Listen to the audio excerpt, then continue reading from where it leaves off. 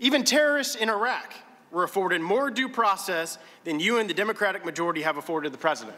I know, because I served in Iraq, and I prosecuted terrorists in Iraq, and we provided terrorists in Iraq more rights and due process in the Central Criminal Court of Iraq than you and Chairman Schiff have afforded the President of the United States. So think about what he was saying there. Forget whether prior presidents caught up in the impeachment mess were treated better in the U.S. Congress. My next guest says that most terrorists are treated better than this one in U.S. courts. He is, of course, Republican House Judiciary Committee member Greg Steube.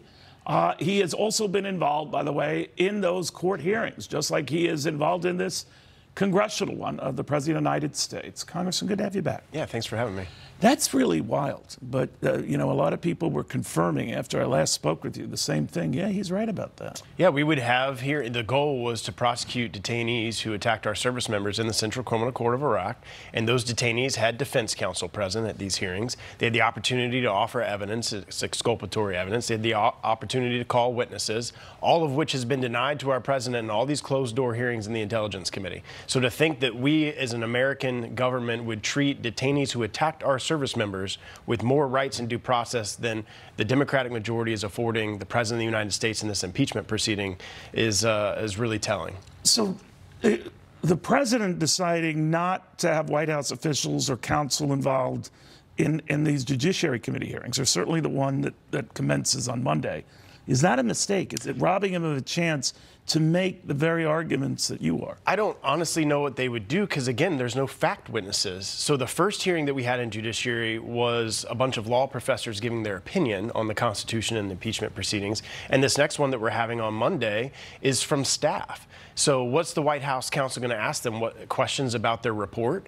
They're not was your fear as well, Congressman, that they could be setting up, you know, perjury raps against witnesses, that this would be like the president's called a kangaroo court kind of thing? Yeah, it's certainly a concern that they're going to have, and that's probably, being that the Democrats have made this completely an illegitimate process all the way through, that's probably why they don't want to take part of it, knowing that they can produce that evidence, call witnesses, and do those type of things in the Senate if and when the impeachment process moves from the House to the Senate. You know, Nancy Pelosi has never lost a vote that she has commenced. And so the argument is that by proceeding the way she's proceeding, she's confident she has the votes for impeachment. Do you agree?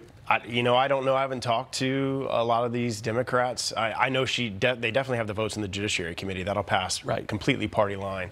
But I can't think. So you don't see a single Republican going?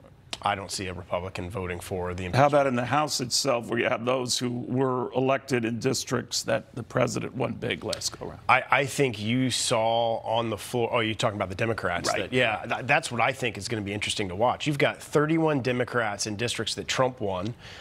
We only need to take 19 back to take the majority back. I think those are going to be very tough votes. If you're a Democrat in a district that Trump won by 4 or 6 points, and you're going to be up for election in less than a year, and you vote for this impeachment, your district didn't send you to Washington, D.C. to impeach the president. They sent us up there to pass a budget. You know, we're sitting here today. We don't have a defense budget. We've kicked our entire budget to December 20th. We have to vote on something before December 20th, or we go into a shutdown. USMCA hasn't passed. There's all these big things that haven't gotten done, and the Democrats that are representing these districts, I don't think those voters sent them up here to impeach the president. So that'll be tough for them to take home. You know these numbers better than I do, Congressman. I guess with absences and the like, they need 216 votes. But even if they got the votes, let's say it was 216 to 215 to 214.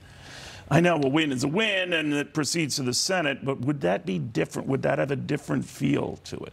Well, I think it was very telling that not a single Republican voted for the impeachment inquiry rules that we voted on the floor, and 2 Democrats actually voted with us. So the only thing that was bipartisan was actually the vote against moving forward with impeachment. So I think, I think you won't see any Republicans vote for it on the floor, which shows that, you know, Nancy Pelosi, Chairman Schiff, Chairman Nadler have all stated if this isn't bipartisan, if this isn't compelling to the American people, then we shouldn't be doing it. And they're going against their own words as of weeks ago to push this impeachment process forward because it's not bipartisan. Let me switch gears a little from your state, the news out of Pensacola, and this now seems to be a terrorist act. This Saudi national had been at the base for better than 2 years.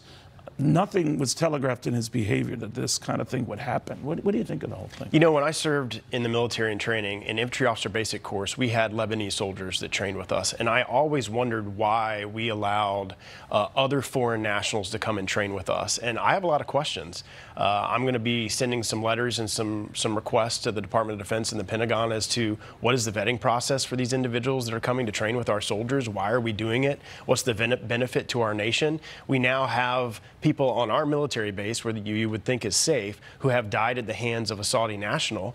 And there's a lot of questions that I have to ask as it relates to that. They can fly F-15 C-130s. Now, you hope not loaded to bear, but they're allowed to. Well, and I would love to know how he got a firearm on base. I mean, he's not an American citizen. He couldn't have gone down to a gun dealership and purchased a firearm. So as this investigation unfolds, I've got a lot of questions, one as somebody who served and somebody who represents the state of Florida.